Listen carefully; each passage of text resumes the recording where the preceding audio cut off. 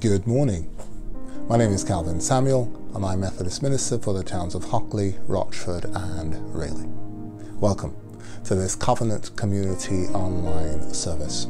We are internationally dispersed, we're socially distant, but we come together in worship as a covenant community.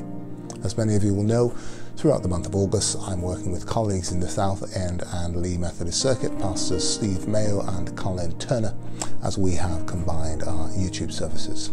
Colin Turner will be leading our service today. Good morning. Welcome to this service on Sunday the 30th of August 2020. Let us begin with a call to worship from Psalm 113. Praise the Lord, you his servants. Praise the name of the Lord. Let the name of the Lord be praised, both now and forevermore. From the rising of the sun to the place where it sets, the name of the Lord is to be praised. The Lord is exalted over all the nations, his glory above the heavens. Who is like the Lord our God, the one who sits enthroned on high, who stoops down to look on the heavens and the earth? He raises the poor from the dust and lifts the needy from the ash heap. He sits them with princes of his people. He settles the childless woman in her home as a happy mother of children. Praise the Lord. We sing our opening hymn of praise, Lord, I lift your name on high. Lord, I lift your name on high. Lord, I love to sing your praises. I'm so glad you're in my life. I'm so glad you came to save us. You came from heaven to earth to show the way, from the earth to the cross, my debt to pay, from the cross to the grave, from the grave to the sky. Lord, I lift your name on high.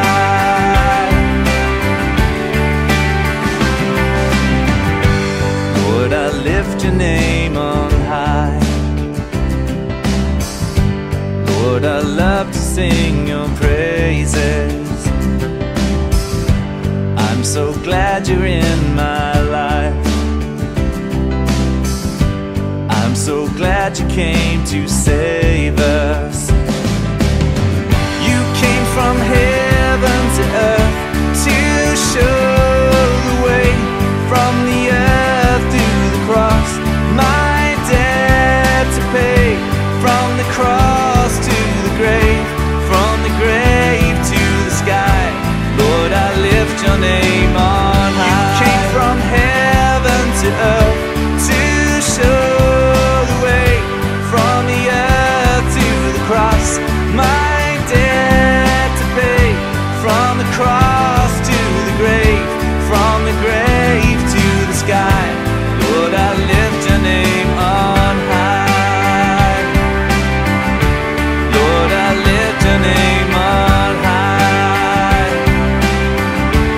Lord, I lift your name on high. As we come to offer these prayers of praise and thanksgiving, I invite you to respond using the words in yellow which will appear on your screen, or the text in bold type if you're listening on audio and working from a hard copy. Let us pray. Almighty God, we praise you for another new day, that in your grace your love comes to each of us new every morning.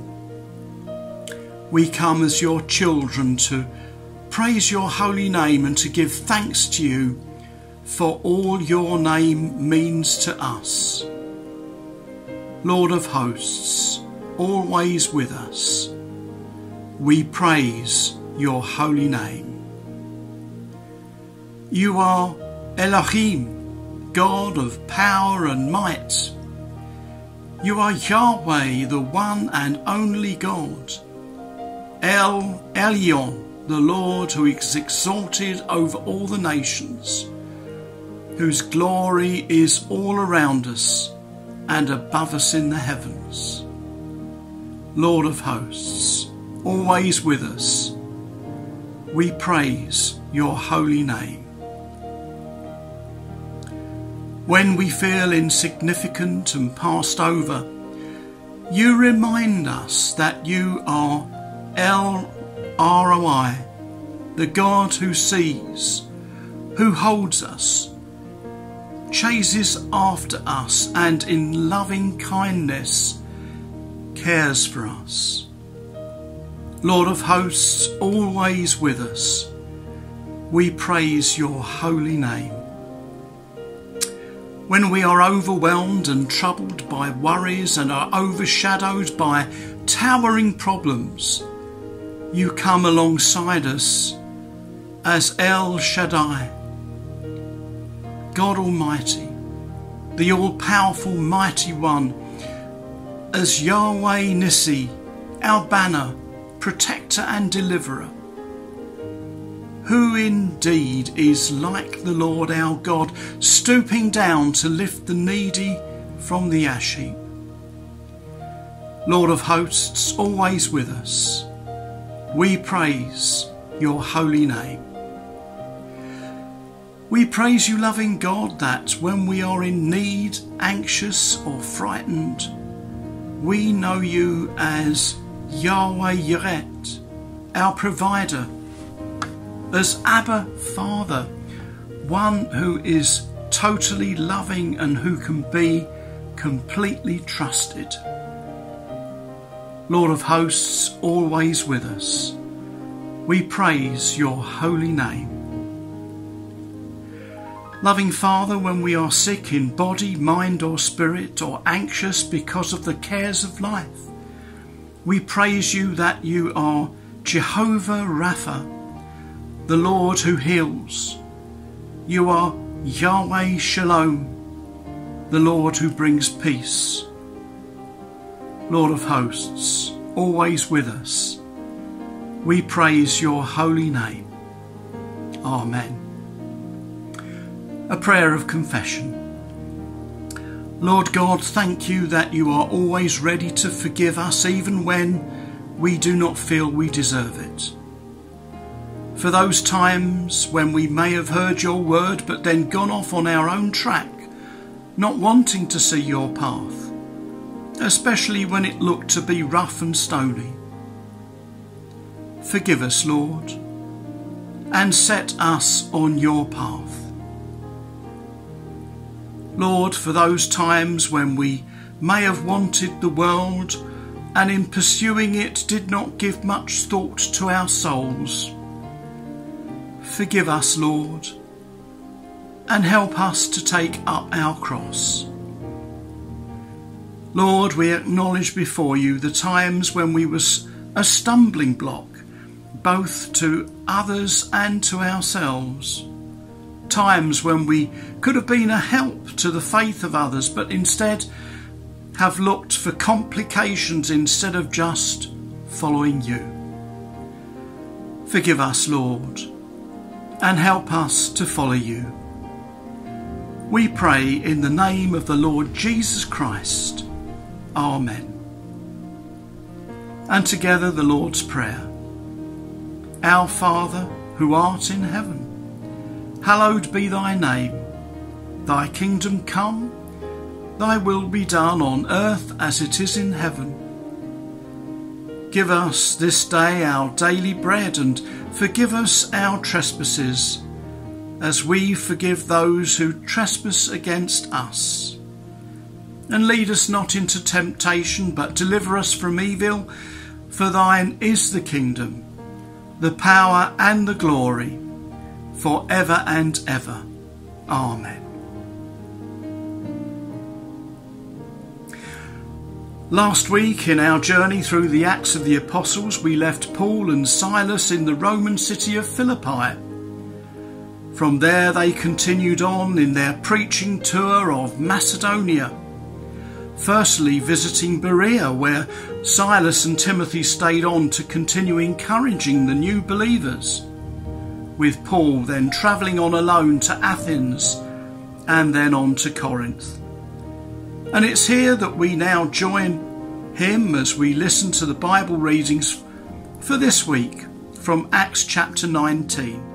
While Apollo was at Corinth, Paul took the road through the interior and arrived at Ephesus.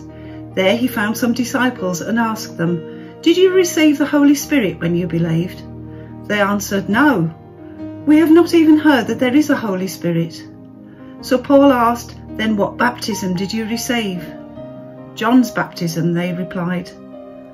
Paul said, "John's baptism was a baptism of repentance. He told the people to believe in the one coming after him, that is, in Jesus." On hearing this, they were baptized in the name of the Lord Jesus. When Paul placed his hands on them, the Holy Spirit came on them, and they spoke in tongues and prophesied. There were about 12 men in all. Paul entered the synagogue and spoke boldly there for 3 months, arguing persuasively about the kingdom of God. But some of them became obstinate. They refused to believe and publicly maligned the way. So Paul left them. He took the disciples with him and had discussions daily in the lecture hall of Tyrannus. This went on for 2 years, so that all the Jews and Greeks who lived in the province of Asia heard the word of the Lord. God did extraordinary miracles through Paul, so that even handkerchiefs and aprons that had touched him were taken to the sick, and their illnesses were cured, and the evil spirits left them.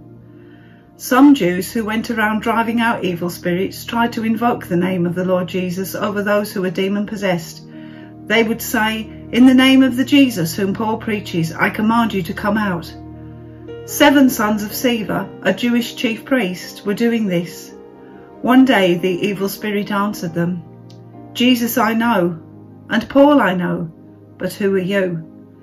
Then the man who had the evil spirit jumped on them and overpowered them all. He gave them such a beating that they ran out of the house naked and bleeding. When this became known to the Jews and Greeks living in Ephesus, they were all seized with fear, and the name of the Lord Jesus was held in high honour. Many of those who believed now came and openly confessed what they had done. A number who had practised sorcery brought their scrolls together and burned them publicly. When they calculated the value of the scrolls, the total came to 50,000 drachmas. In this way the word of the Lord spread widely and grew in power. Now after these things had been accomplished, Paul resolved in the Spirit to go through Macedonia and Achaia, and then to go on to Jerusalem. He said, "After I have gone there, I must also see Rome." So he sent 2 of his helpers, Timothy and Erastus, to Macedonia, while he himself stayed for some time longer in Asia. About that time, no little disturbance broke out concerning the way. A man named Demetrius, a silversmith who made silver shrines of Artemis, brought no little business to the artisans. These he gathered together with the workers of the same trade and said, "Men, you know that we get our wealth from this business, who also see and hear that not only in Ephesus but in almost the whole of Asia, this Paul has persuaded and drawn away a considerable number of people by saying that gods made with hands are not gods. And there is danger not only that this trade of ours may come into disrepute, but also that the temple of the great goddess Artemis will be scorned, and she will be deprived of her majesty that brought all Asia and the world to worship her. When they heard this, they were enraged and shouted, "Great is Artemis of the Ephesians!"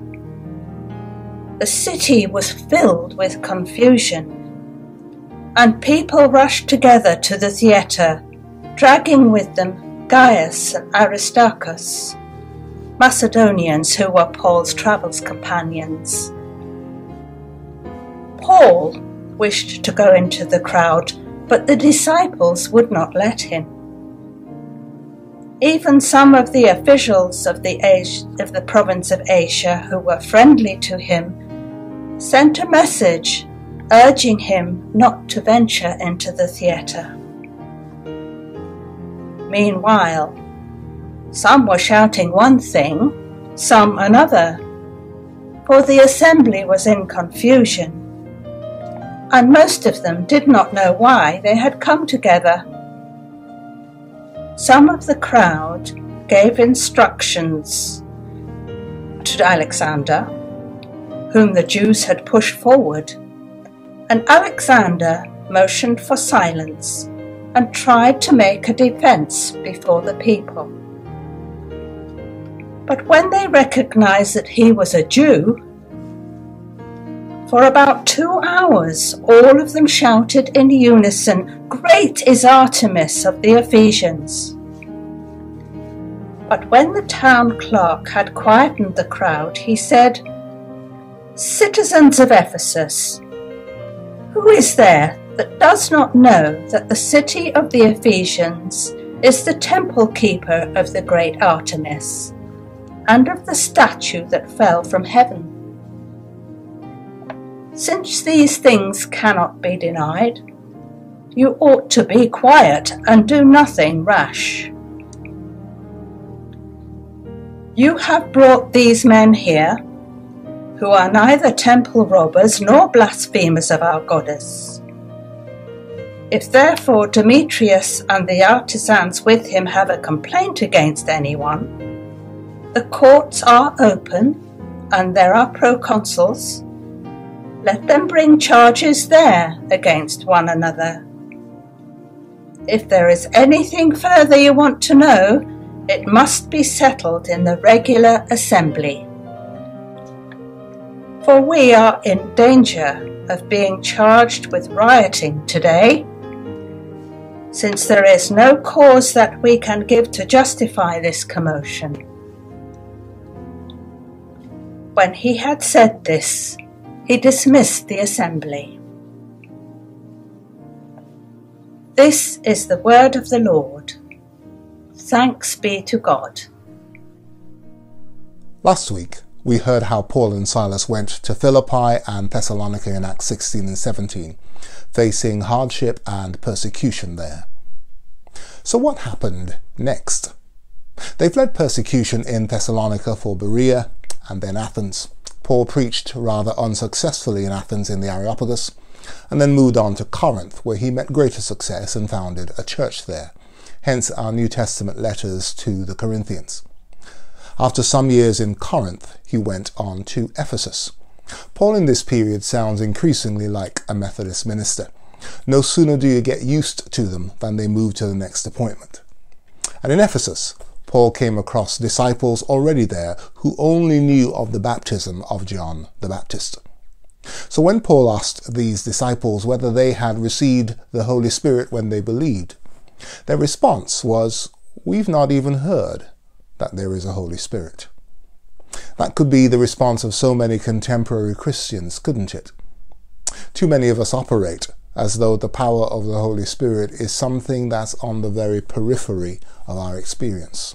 Pentecostals are into that. We're Methodists, or we're Baptists, we're Anglicans, we're URC or whatever. We're not so sure we're into that kind of thing.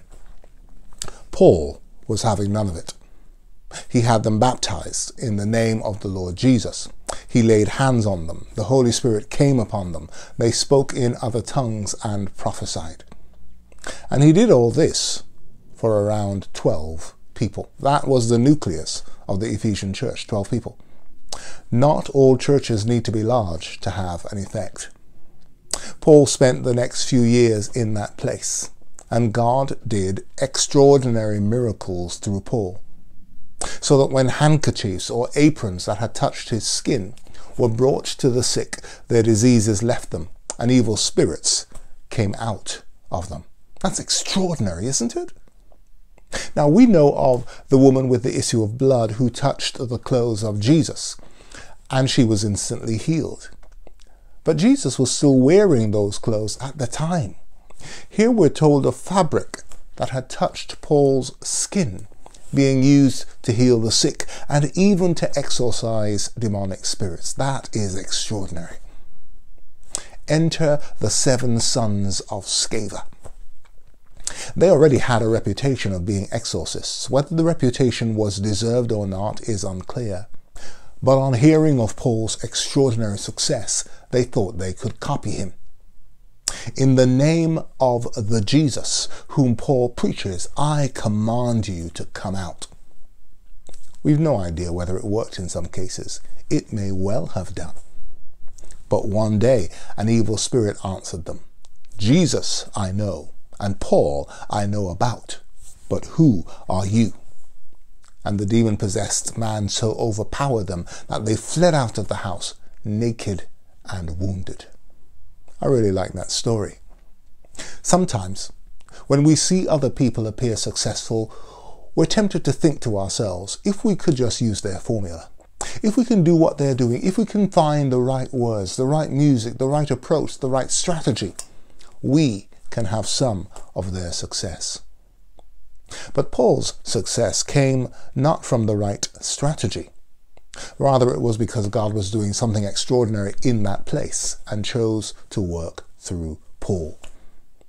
The big challenge for us as churches who want to grow, who want to share with others something of the God we know and the faith we hold dear, is that we're often more inclined to search for the winning strategy, and I'm a strategist, so I fall into that category, than we are inclined to search for the God who might choose to work through us. At this point, everything is going incredibly well in Paul's ministry. So well, in fact, that Paul decides that he's accomplished about all that he can accomplish where he is in Western Asia. And he sets his sights on Rome, the capital of the empire, the center of power and influence. If he can establish the gospel, a church here, then the gospel can reach to the ends of the earth. Let me remind you, all the way back in Acts chapter 1 verse 8, just before his ascension, Jesus told his disciples, you will receive power when the Holy Spirit has come upon you, and you will be my witnesses in Jerusalem, in all Judea, in Samaria, and to the ends of the earth. Paul can see just how he might get there if he gets to Rome. But then, just when everything looks like it's going well, everything goes very wrong. Now, if you read to the end of the book, you discover that Paul does eventually get to Rome, but not at all in the way that he planned. Not in triumph, but in trouble. He arrives not in glory, but in jail. And the chain of events that leads to that outcome begins right here in Ephesus with a riot. Like many acts of civil disobedience, the root cause is economic. When large numbers of people began turning to Christianity from idol worship, or at least considering it, demand for the silver shrines of Greek gods inevitably began to fall. The Silversmiths worked out that if Christianity spread across Asia, they'd all be out of a job. So they rioted nice and early. But they didn't say these Christians are in danger of ruining our jobs. They were much cleverer than that. What they said was, we're Ephesians. Our God is Artemis. That Christian God is a foreign God. And the uproar was so great that Paul ultimately left Ephesus. Never underestimate the pushback you will receive for doing good, because doing good inevitably works against the interests of people with power somewhere, and they're not going to take that lying down. Moreover, doing good is a spiritual undertaking ultimately. So the pushback we encounter comes not only from vested interests of people in power, but also from principalities and powers. But as we will see in the long run, even when things go badly wrong, even then, God is able to use our disasters for God's glory. That's one of the great things about the story of Paul in Acts. He's far from perfect, but he is used by God. And that sounds like it would make a great mission statement for a church or an individual, doesn't it? We don't want to be perfect. We just want to be used for God's perfect will, whatever that might look like. Amen. I will offer up my life in spirit and truth, pouring out the oil of love as my worship to you. In surrender I must give my every part. Lord, receive the sacrifice of a broken heart. Jesus, what can I give? What can I bring to so faithful a friend, to so loving a King? Savior, what can be said? What can be sung as a praise of your name for the things you have done? Oh, my words could not tell, not even in part, of the debt of love that is owed by this thankful heart.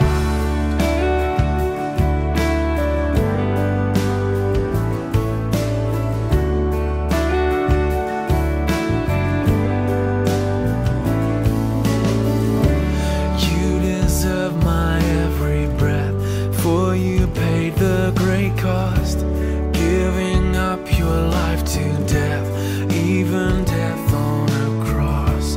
You took all my shame away, that defeated my sin, opened up the gates of hell, and have beckoned me in. Jesus, what can I give?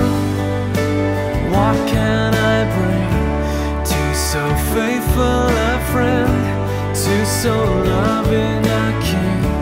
Savior, what can be said? What can be sung as a praise of your name for the things you have done? Oh, my words could not tell, not even in part, of the debt of love that is owed by this thankful heart.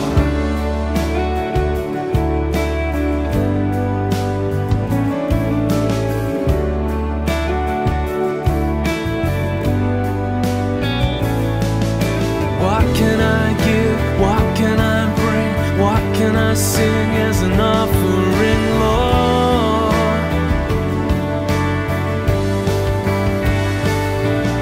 What can I give? What can I bring? What can I sing as an offering, Lord?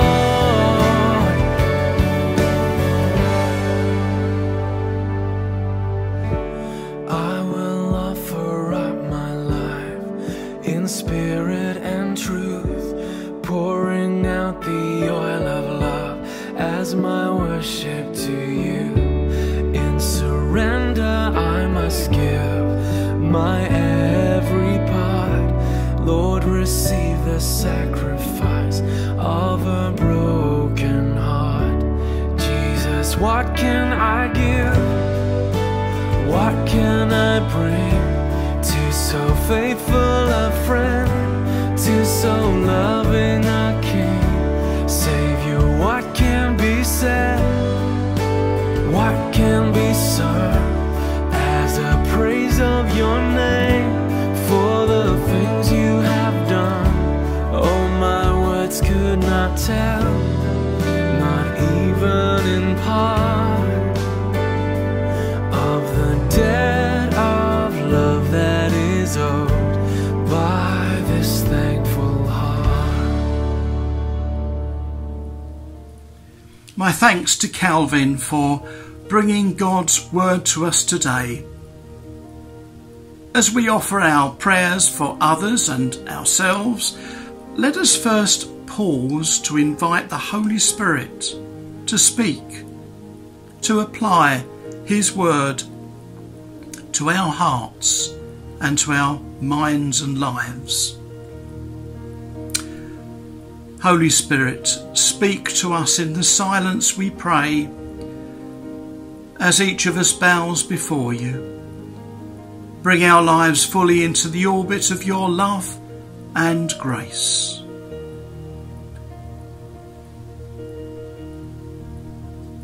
Lord, we are your messengers of the good news of Jesus today. May we know your prompting to know when to speak and when to act. May we know your power and direction in how to offer love and care in your name to those we encounter in the week ahead. Almighty God, as your children born in today's world, we lift its peoples and needs to you. For those who are burdened with responsibilities of government and decision making. For those who are ill and troubled. For the many affected by coronavirus and of loved ones snatched away out of sight and touch. For those who are bereaved and mourning loss. For medical and care staff, providing treatment and respite for patients. For researchers and scientists as new frontiers of treatment are explored. For relief workers everywhere, and particularly at this time in Lebanon, following the terrible explosions there. For those in the United States of America preparing for elections. For all affected by recent storms, rain and flooding. For all who are working for justice amongst peoples and for the care of the vulnerable. For those working to care for the world and its delicate interdependencies. For those that we love and whose names we bring before you now. Lord, please save, renew, bless, heal, challenge, empower, strengthen, fill, and grant assurance of your grace, love and care to all we pray. In your mercy, please hear our prayer. In the name of Jesus Christ we pray. Amen. Oh, hail the power of Jesus' name. Let angels prostrate fall. Bring forth the royal diadem and crown him Lord of all. Bring forth the royal diadem and crown him Lord of all.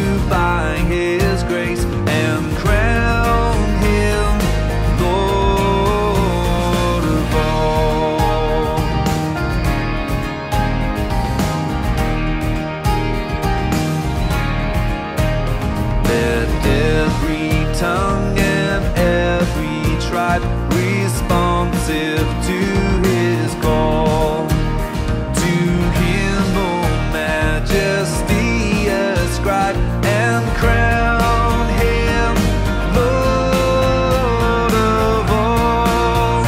To him, O majesty ascribe and crown him Lord of all.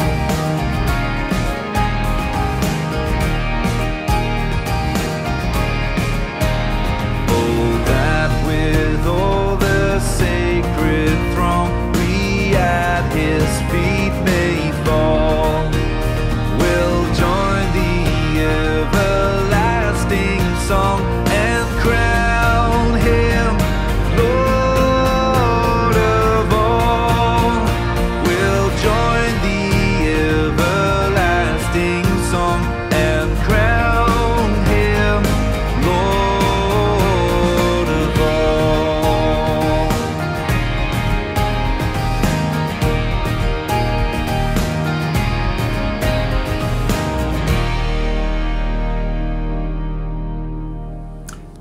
My grateful thanks to you all for joining us today.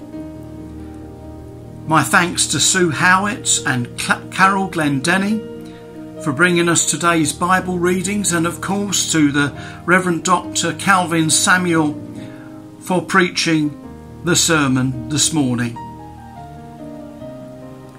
A benediction together. And now may the grace of our Lord Jesus Christ, the love of God, and the fellowship of the Holy Spirit be with us all now and forevermore. Amen. Goodbye, and may God bless you all in the week ahead. Thank you so very much for joining me for Sunday worship today. It continues to be a privilege to put together these services for you. Thank you too to those of you who were able to join me this week for Prayer for the Day on BBC Radio 4. I don't know whether you were one of the diehards waking up early at 5:43 to listen to them being broadcast live, or whether like me you were much more sensible. You caught it later on BBC Sounds and listen to it at a much more reasonable time. If you haven't yet had a chance to catch some of those prayers, you can still find them on BBC Sounds. As we move into September, we move into an interesting period in the life of our churches as a number of our churches begin to return to their buildings. For our friends in Rayleigh, the plan is to return to the building around the beginning of October. And so they'll be continuing to be part of this Sunday worship for the next 4 weeks. Our friends in Rochford will not be returning to the building until December. And so for the next 3 months or so, this will continue to be the main act of worship for our friends in Rochford. And in Hockley, they'll be using a Zoom service for this month, at least for September coming. And we'll be looking at ways of returning to the building in due course. So we'll be experimenting with a number of possibilities, but certainly this service here on YouTube will continue 9:30 a.m. British Summer Time, so please do continue to join me. And I'm conscious, of course, that there are a number of folk, for medical reasons, for all sorts of other reasons, who will not be in a position to return to church in the short term, perhaps even in the long term. And whoever you are, wherever you are located, whether in this country or somewhere else, you are most welcome to continue to join us here on YouTube for Covenant Community Online Worship. So I'll be back next week, Tuesday, 7 p.m. British Summer Time for evening prayer, and that of course will be preceded by Tuesday Fast, and Tuesday is a significant moment because that is the day on which I officially become the minister for Hockley, and so that's this week, and I'll be back next week, Sunday, 9:30 a.m. for Sunday worship. And next week we begin phase 4 of our journey into the book of Acts. We cover the final 9 chapters or so. I wasn't entirely sure whether we'd be able to do that online because we may well have been back in our churches by then, but given that I'll be here, we will finish that journeying from where we were today in Ephesus, tracking the journey of the spread of the gospel to Rome, And when it gets to Rome, that's the place from which it is able to have a global reach and to become the global faith tradition that it is today. So join me next week as we begin phase 4 of our journey into the book of Acts. God bless you.